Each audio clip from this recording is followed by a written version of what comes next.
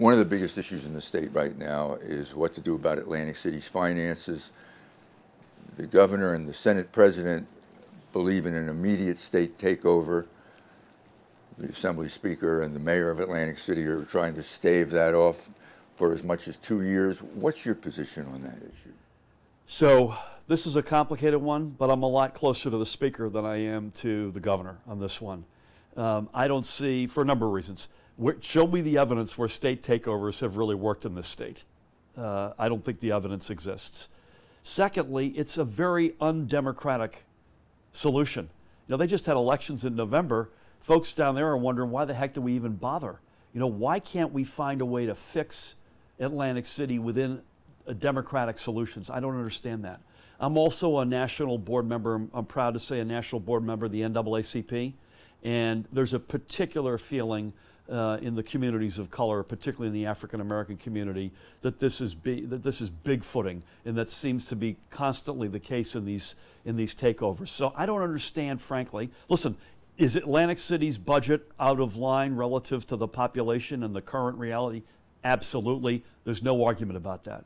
But the question is, how do you get that back on its feet?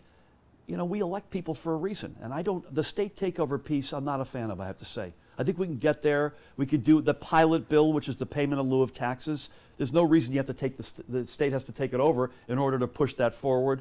I've spoken to the mayor. I've spoken to the prior mayor. I think there are available levers that are short of the state taking it over. How do you view the Christie governorship? I think the governor has failed the middle class in this state. Period. I just don't think that he's had their back. I do not believe that he has been an economic steward of the state. He talks a lot about how much the state's improved. I believe it's an accurate statement to say, Michael, that every state in the union has improved. The question isn't whether or not we're better. The question is, are we as good as we should be or can be? And I'm an optimist, but these are facts. We still have not re-achieved the employment in this state that we had in December of 2007. That's a fact. We still lead the nation in zombie foreclosures, homes that people just walked away from. That's a fact, and the numbers went up in 2015, not down. We have the second largest cohort of long-term unemployed as a percentage of total folks who are unemployed in the nation. Those are all facts. We can be better than that. We must be better than that, and it requires leadership. What differentiates you from Steve Sweeney, Steve Fulop, Ray Lesniak, John Wisniewski, and anybody else who may enter the Democratic race? It's a long list.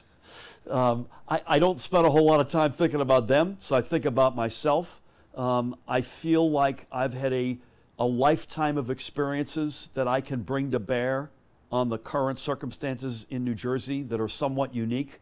I understand how economies grow. I've seen hundreds of models, some that worked, some that didn't. I've dealt with rating agencies for over 30 years. I understand how markets work.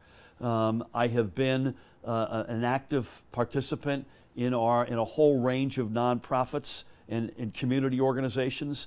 I've served our government under President Obama. I've served the party under Governor Dean when he was the chair.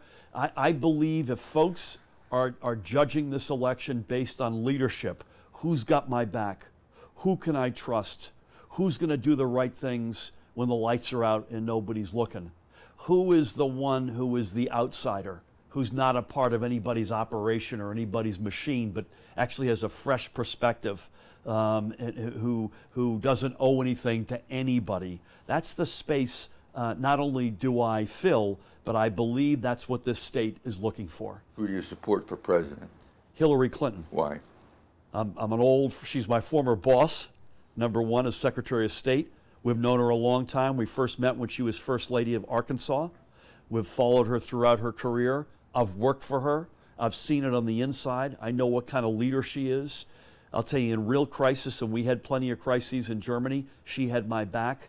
She's the exact sort of leader we should want. I think she's probably the most qualified candidate for president in the history of our country. And by the way, I have a lot of time for Bernie Sanders. I have a lot of time for the enthusiasm that he's unearthed in our party.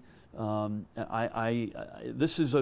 in a blessed place as a party, as opposed to the other party, frankly, where you've got two adults who are debating issues. I line up much more closely with her than I do with him, but their conversations are real, and I respect that, and I'm proud to be a Democrat as a result. Phil Murphy, again, thanks very much. Thank you, Michael. Good to see you.